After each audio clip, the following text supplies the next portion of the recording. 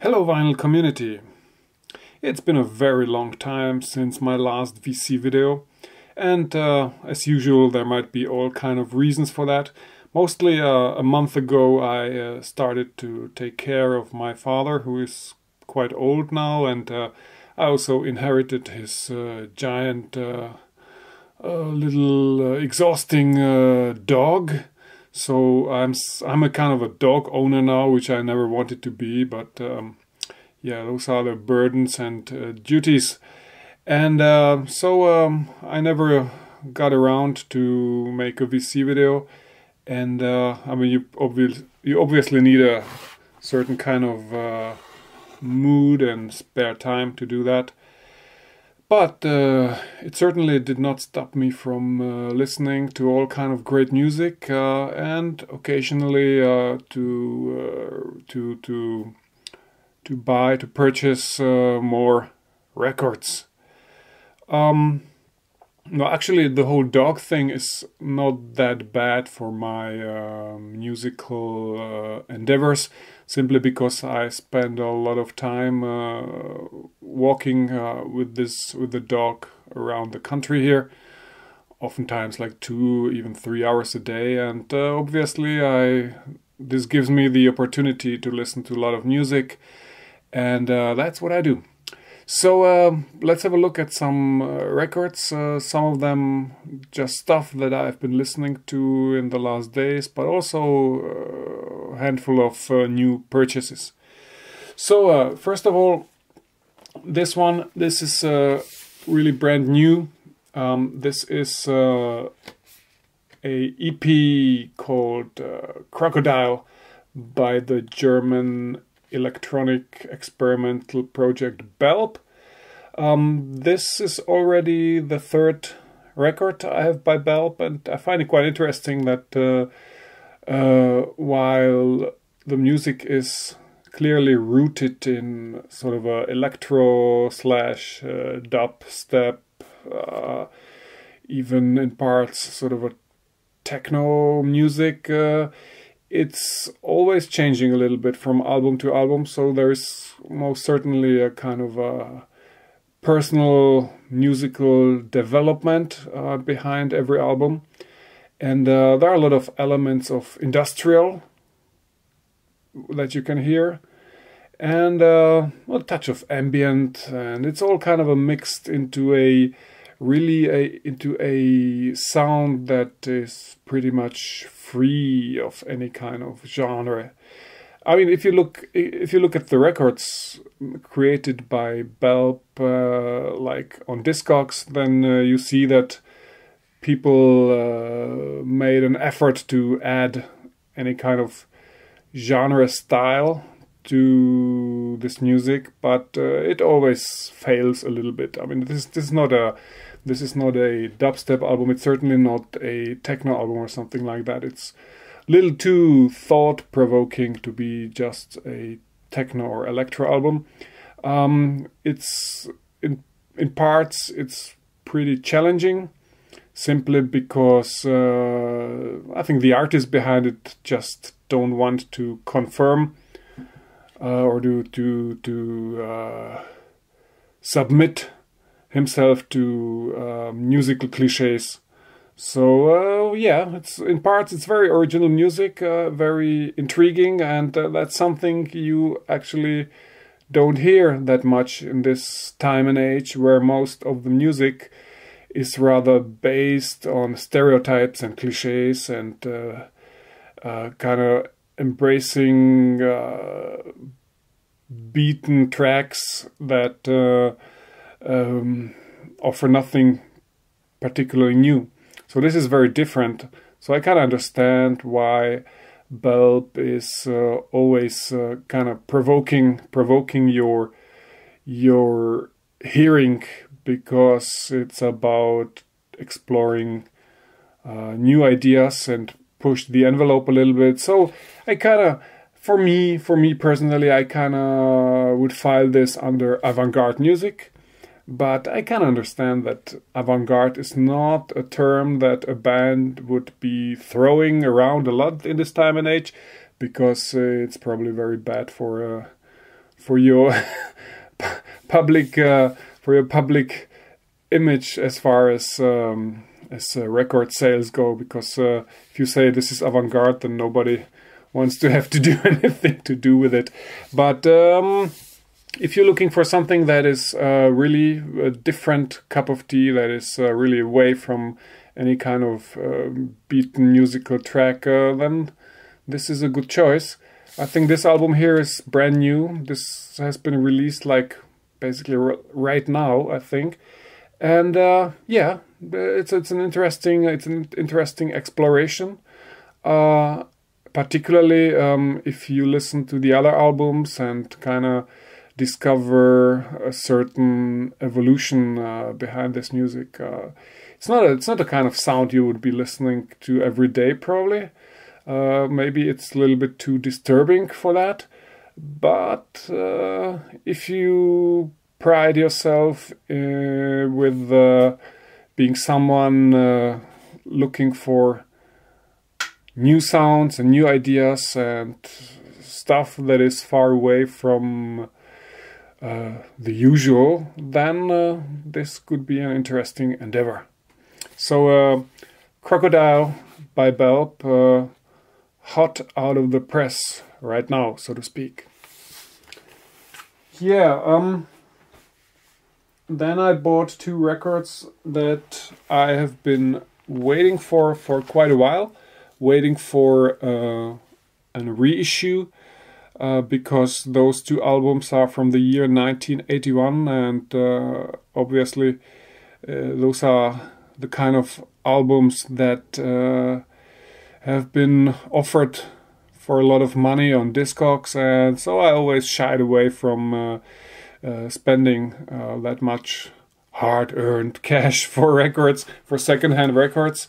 I mean, particularly because this is stuff from Japan, so yeah, this is the kind of album where you had to pay like $150 somewhere to some guy in Russia or Tokyo to get a hold of it. So I was very happy that this got re-released, and I'm talking about the Mkwaju Ensemble.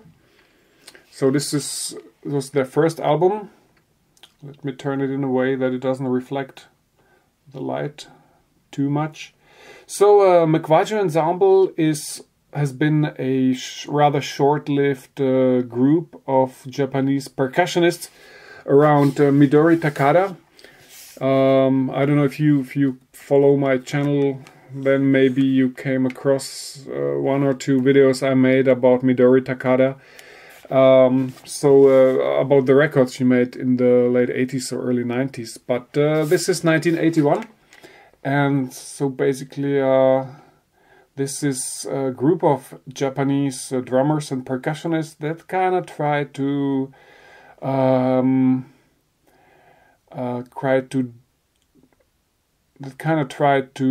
explore the world of, well, mostly African percussive music, Afrobeat music. So that's what it is about. Those are all just instrumentals and basically almost entirely percussive tracks, but with a lot of xylophones, glockenspiels, vibraphones. So there's also this kind of a percussive instruments that are a little bit more melodic, and there's always the occasional sort of a synthesizer sound in the background a little bit. Yeah, it's pretty nice to have it now on vinyl finally for a reasonable price. So that's why I'm a big fan of strategically placed reissues. I'm always happy to buy those records, particularly when I've been looking at some thumbnails of these albums for years and never willing to spend so much money to buy them. So I'm kind of happy that suddenly it's possible. This here is their second album, pointedly called Mkwaju by Mkwaju Ensemble. They released this album in the same year, just about 6 or 7 months later. I think those two are their only albums they ever did in 1981. And probably the one interesting thing about this record, additionally, is that this was produced and basically composed by Joe Hisaishi. Now, Joe Hisaishi is a very famous Japanese composer and producer, mostly known for his film soundtracks. So he did, for example, a soundtrack to the Takeshi Kitano movie called Hanabi, which is a very well-known and very well-received soundtrack. So here he basically managed the McWaju ensemble for a record, for one project, and I actually prefer this one to the first one, to the Key Motion record. I mean, they're both great, don't get me wrong, but there's something, I think this one is better engineered slightly, I would say. It certainly makes the use of sort of a stereo space a little better, I think. But obviously those are two great albums that are quite similar in terms of sound and musical ideas. So that's McWaju Ensemble, a Japanese band from the very early 80s, completely immersed in African music. Yeah, also those two records, I would personally, in terms of genre, I wouldn't call this world music, because for me it doesn't feel like world music. I would place this much deeper into the genre of so-called fourth world sound, or fourth world music, which is this one term coined by John Hassell. If you remember this famous John Hassell and Brian Eno album. Since then, there's this idea of fourth world music, which is something very particular about it in terms of musical expression and sound. So it's always some music that has some kind of ethnographic relation to particular cultures, but can never be pinned down as some kind of a world music or ethnic music.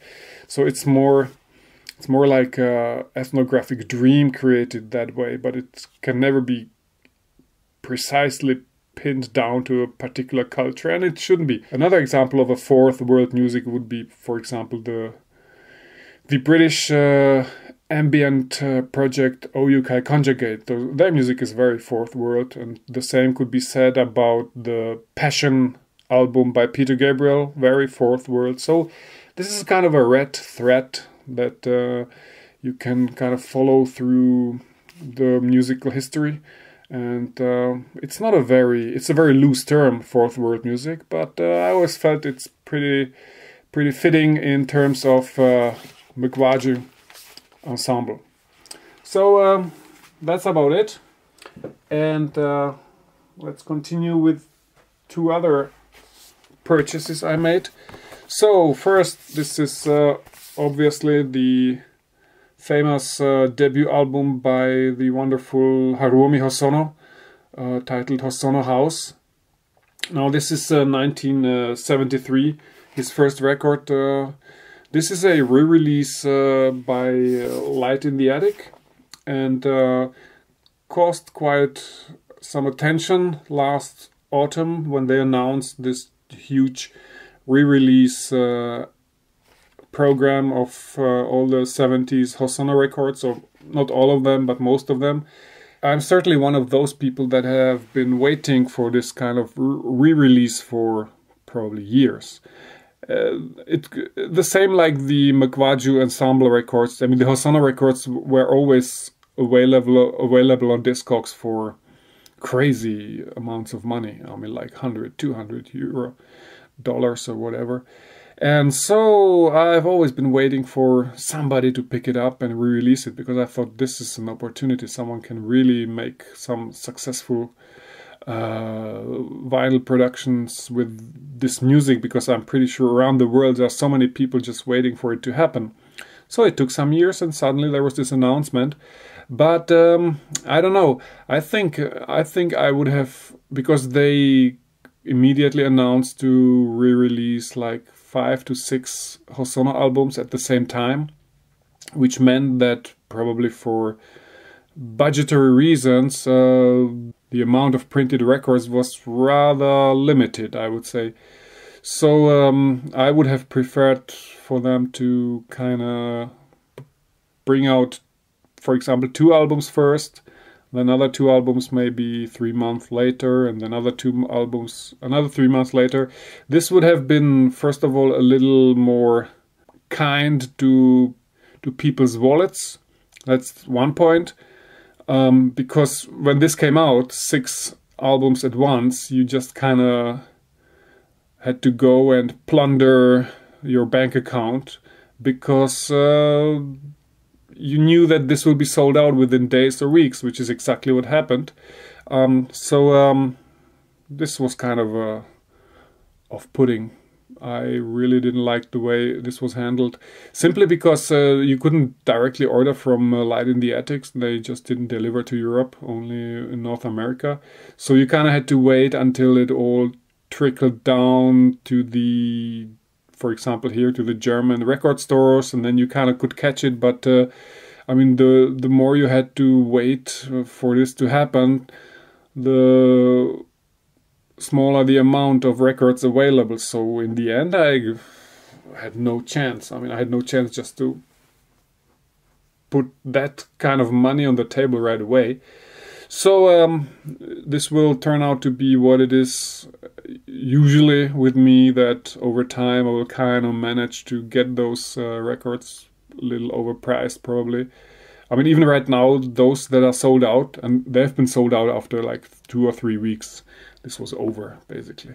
And so those records, you can kind of find them now for $60, $70 to $80. So that's what I will have to do probably when I have $80 lying around.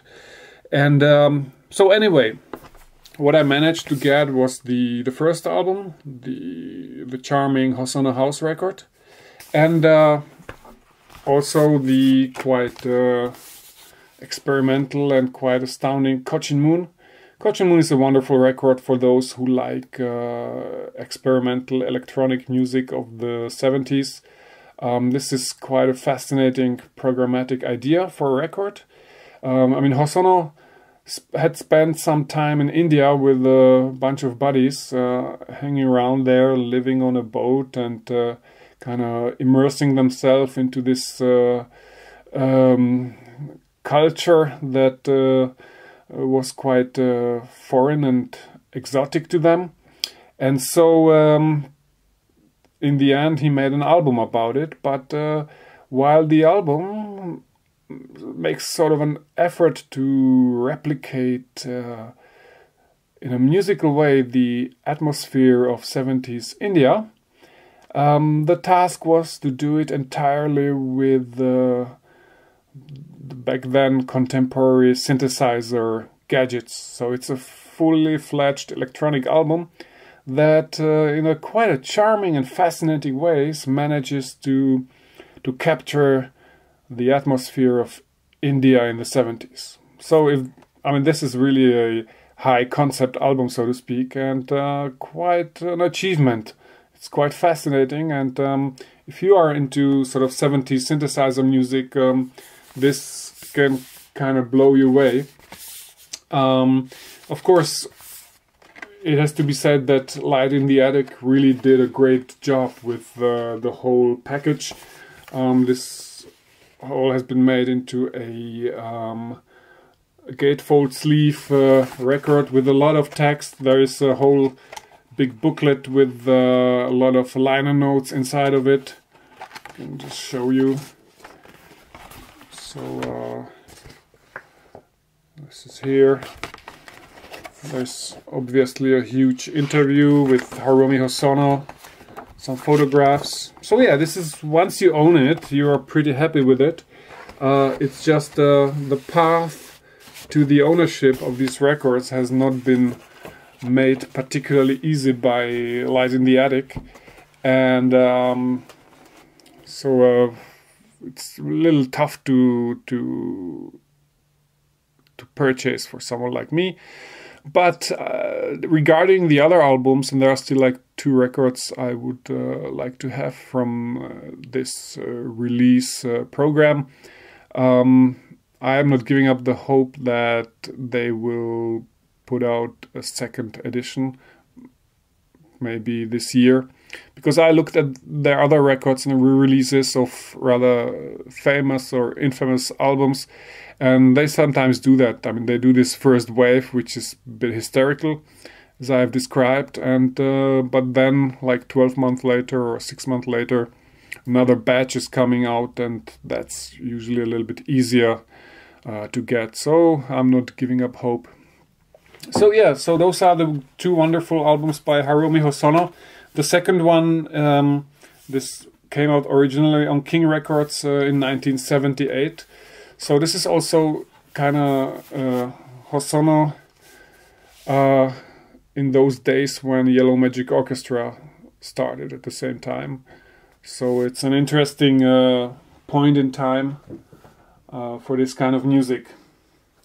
Yeah, let's talk about some other records. Oh yeah, this is another interesting story. So yeah, so that happened. The new Dead Can Dance album came out last autumn. Yeah, another interesting story as far as purchase goes. So I was one of those suckers that kind of, how do you call it, pre-ordered the album basically the same hour when the pre-order was announced. So what you do is you pay something and then you wait like a month or 2 until the whole thing is released, and then you kind of get it. I think there is a certain idea behind it that technically you would probably get it like, I don't know, 3-4 days earlier than the rest of the world, or at least a pre-order is kind of a way to make sure that something that's rather rare is not being sold out in front of your eyes, so you kind of pre-order. Well, this was a complete disaster in my case because just my package just didn't arrive, and so I started a whole investigation where the parcel is, and this went through the post office, and so in the end, like 10 days later, I finally got it in my hands after it went through a lot of places, as I found out. But all right, so in the end I got it. But what I found a little bit, because of course this is not the usual, this is not the general release, which is just basically a record in a record sleeve. This was this sort of a special edition with the giant booklet and record in colored vinyl and stuff like that. Yeah, I mean, what can I say? I mean, if I looked into Amazon in those days when I was sitting there waiting for my parcels, then I could see the special edition on Amazon for basically exactly the same price, even a couple of bucks cheaper. So I was thinking, why the hell did I pre-order it? Why didn't I just go to Amazon and buy it? But yeah, those are sometimes the bad experiences you make. But let's talk about the album, because a lot of people expressed some kind of a slight disappointment about the record. Particularly, I remember James, who is another vinyl community video maker who, like me, is really a heartfelt Dead Can Dance and Brendan Perry fan, and he was very critical about the record, particularly expressing certain discontent about the fact that it seems to have only very little of Lisa Gerrard on it, the other half of Dead Can Dance, and it kind of feels like Brendan Perry just created some sort of a solo album and just kind of sold this to us as a Dead Can Dance album. I kind of picked up Anastasis, their previous album by Dead Can Dance, and kind of started to listen to it just to compare it. Yeah, I can understand where this critique is coming from, and it's a point that could be made. Now, it is true that it's not very well described on the record, just who plays who and why and where and so. So it's kind of a very poor on liner notes, and that alone makes it look a little bit suspicious. I mean, if you go through the Dead Can Dance catalog, they were never too much into sharing informations about their kind of what's happening behind the curtains, just who is responsible for what. It was always kept a little bit kind of short, and that's not much different here. But this here is even more mysterious, particularly because all the time I'm convinced I'm hearing all kind of passages sung by Le Mystère des Voix Bulgaires, which is this famous Bulgarian vocal group, and people keep saying that. I mean, I read in all kind of reviews, I keep reading about them being involved in this project, but there's not a word about it in the liner notes, so it's a bit mysterious. I can understand why some people are a little bit disappointed with this record, because it starts with the A-side that is basically almost completely instrumental. That's a little unusual. I mean, most of the Dead Can Dance always had long and a lot of instrumental tracks, but they had a lot of mostly vocal-oriented music, and so this is a bit of a surprise. But I am not that critical about it. So I right now I've just kind of described how certain people feel about it, or where the disappointment may come from. I get it. I don't entirely share it. I think it's always interesting for a project that keeps evolving, just to try to create new avenues, just to open different doors. I know people usually don't like it. We are all made that way. If you have your favorite album from a band, you kind of feel like hopefully the next album is more like that, because that's when I like them most. And but it would be obviously quite illusional. It would be an illusion to expect Brandon and Lisa now to create a record that kind of sounds like Within the Realm of a Dying Sun or Aeon. Those were different days. That's all kind of 20 years ago. So, well, 20, actually 30. Not to put too much of a point on that. I really like this record because I think it's taking a bit of a different journey than the previous records. So I'm not sure if Dead Can Dance should keep sounding like that. That's probably not such a good idea, but I find it very interesting to create an album like that. So this is, again, a lot of fourth world music. I mean, the cues kind of come from mostly an Arabic or sort of a Middle Eastern musical environment. But there's also a lot of efforts to kind of explore how music might have sounded 3,000 years ago in the Aegeis, in Greece. And so I find it very intriguing. In the end, there is Lisa Gerrard singing on it. There's Brendan Perry singing on it. Most of it you find on the B-side.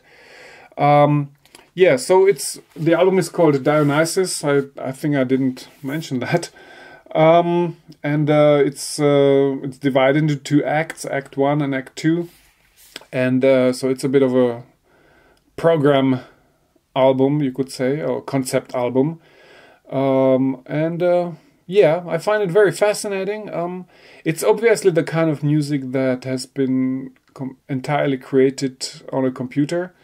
This is something that you kind of can hear. So it has a certain drive and dynamic, and it's almost, in parts, it's almost in the direction of sort of a, yeah, how to call it, kind of a dance music. I mean, it's probably something you could play in some hot dance club in Lebanon or somewhere. It could be pretty popular there. So yeah, I like this record. Personally, I don't share the critical voices. I think over time this will grow on people and certainly become another landmark by Dead Can Dance. So I wouldn't say I was disappointed. I was disappointed by the purchasing process again. I just had a streak of bad luck with those things lately. But musically, I was intrigued. I was glad that it's something completely different than Anastasis, and I certainly hope this is not their last album. And I'm pretty sure the next one will be pretty different again. So don't give up on this record. Just give it a try, and keep an open mind. Yeah, I mean, the thing is, I think when people say there is not enough Lisa Gerrard on it singing, and that's a bit suspicious, I hear you. But to say that kind of has a tendency to reduce Lisa Gerrard as sort of the female singer of Dead Can Dance, which she's not. I mean, there's a lot of instrumental music in the catalog of Dead Can Dance that was written or co-written by Lisa Gerrard. So it's a bit difficult to support such a claim. They're both singing much less on this record. They're all kind of a vocal sampling or kind of a sort of Arabic voices. There are a lot of interesting choir moments that kind of feel like those are the Bulgarian voices, even though I just don't understand why you can't find it in the liner notes or anything about it. Particularly because Lisa Gerrard just released music with Le Mystère des Voix Bulgaires. So there is obviously a kind of a connection, and she kind of brought them into the project. But I think just because there is less singing by Lisa on this record, that doesn't necessarily mean that she wasn't involved. It's just an album that is much more instrumental than the other Dead Can Dance albums. But I don't regard Dead Can Dance as a purely vocalist band, and once it's not too vocalist anymore, there's something wrong with it or something like that. I don't think in that way. So I would like that, even if they one day made an entirely instrumental album without one vocal track on it, I would still be intrigued and try to understand what it is all about. So that's that. The other thing is, in hindsight, I'm not particularly sure if this was a good decision to get this special edition. I mean, it's this sort of a big thing with the CD inside. Oh, that's nice. So I can make my own MP3s from that, and of course you have the colored vinyl record here. But was it worth it, or should I just have bought the individual, the general vinyl record? I don't know. In hindsight, I'm kind of happy to have this record here in this edition, but in the end, the result is not that exciting. I've probably hoped to find a little more text inside this giant booklet, but in the end, it's basically just a sequence of giant photographs. But it's okay. I certainly like the album, so let's go What else? Yeah, let's check out some purchases along the road. So what about this one? An instant classic, Short Stories by John and Vangelis. Yeah, that's kind of a neat album. I think this was the first one that John Anderson and Vangelis did together. Yeah, I mean, these two guys, they kind of found each other because Vangelis' sounds and John Anderson's voice are pretty good match for music. I mean, you have to take all the cheesiness into account, which they're both pretty good at. So particularly not music I would listen to every day, but it's kind of nice. I just saw this edition in a really good shape, so I just couldn't say no. Expanding my Vangelis, my never-ending Vangelis collection, my never-ending John Anderson collection. So it's a nice crossroad between these two guys. So the next record I bought is Insides Out by Hamilton Bohannon. Of course, Hamilton Bohannon was in the mid-70s quite a influential disco producer, and this album is no exception. This is pretty great mid-70s disco sound. And yeah, I'm pretty sure some hip-hop artists and some techno artists of the 90s sampled the shit out of this record, and they knew why. So this is a great disco record. I really like that sound, that original sort of first generation disco sound. And Bohannon is certainly one of the big names in that particular genre. Yeah, since I'm kind of always collecting anything that I come across from Joe Jackson, it was overdue that I get Mike's Murder, one of his soundtrack works. It's Joe Jackson in the middle of his sort of swinging, jazzy New York phase. So it's exactly as you would expect. It's a good sounding record with some fantastic grooves. Sort of an album for a collector of Joe Jackson stuff. It's obviously not as significant as some of his major records like Body and Soul or Night and Day, but yeah, I like it. I, of course, could not say no.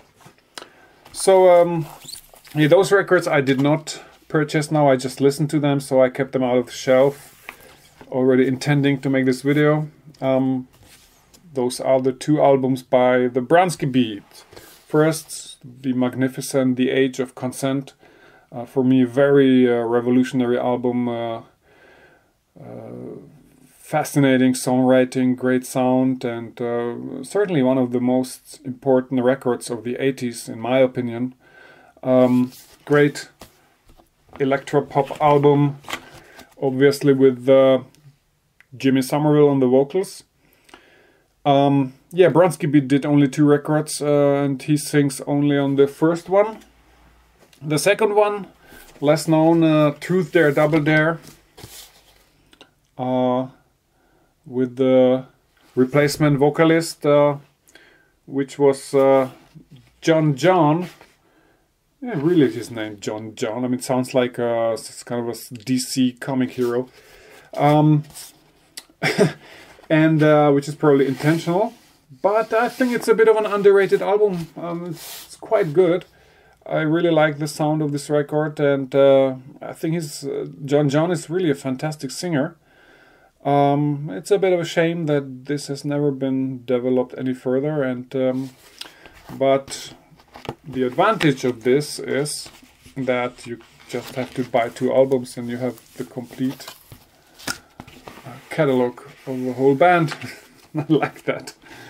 I have a whole bunch of bands that released only 2 albums, right? I mean, there is like Frankie Goes to Hollywood, 2 records. Yazoo, 2 records. There is, of course, this swarm of kind of collectible 12 inches around it, particularly around Frankie Goes to Hollywood, but also Yazoo. So when I see them, I kind of buy those 12 inches as well. Quite fun because you can get them cheap, but it's interesting. There are these bands that have only 2 albums. So now finally, before I close here, let's get to some more cerebral music. And I'm talking obviously about Allan Holdsworth, and I'm a big fan of Allan Holdsworth, and proud to have basically all of his records. This is one of my favorite Metal Fatigue. Well, what can I say about Mr. Holdsworth that has not been said by many other? So great, intense guitar playing, a lot of fascinating legato style solos that are really intense, and particularly if people say they want to listen to something new or something interesting or something that's apart from the norm, then this too is a good address, because Holdsworth always managed to create sounds and harmonies that are kind of different. And it's not about being kind of a cacophonic or discord, but those are just very outlandish harmonies. But once you get on board with that, it's not an unpleasant listen. Certainly, it's just you hear just kind of a harmonic progressions and moods that come along with it that are quite different than the rest of the rock and pop genre. And I think Allan Holdsworth always took a lot of time to figure those new pathways for harmonic sequences and for scales, and so he created this whole Holdsworth universe, you could say, which is a musical world of itself, because it just sounds like nothing else sounds. You can particularly hear this on this album, certainly one of my favorites, Sand. Sand is really like music from a different planet, but at the same time so beautifully rooted in jazz fusion and progressive rock, and it's a very fascinating journey. I mean, if you want to listen to something that's just different, and yet not different through pure noise, or just different through being just somehow exhausting, it's different just by its own subtlety, and that's very fascinating. It's a great album, very unique sound. The whole album sounds like it's kind of made of glass, if you ask me, which is interesting because there's a kind of a chemical connection between sand and glass. But yeah, glass is what always comes to mind when I listen to this album. The choice of guitar sounds, and obviously this is one of the 3 big synth aches albums that Allan Holdsworth recorded using this really strange instrument. I've seen back in the 80s the synth aches only, I think, played by Gary Moore. I think Gary Moore played a little bit the synth aches. You can see him playing it in some 80s music videos.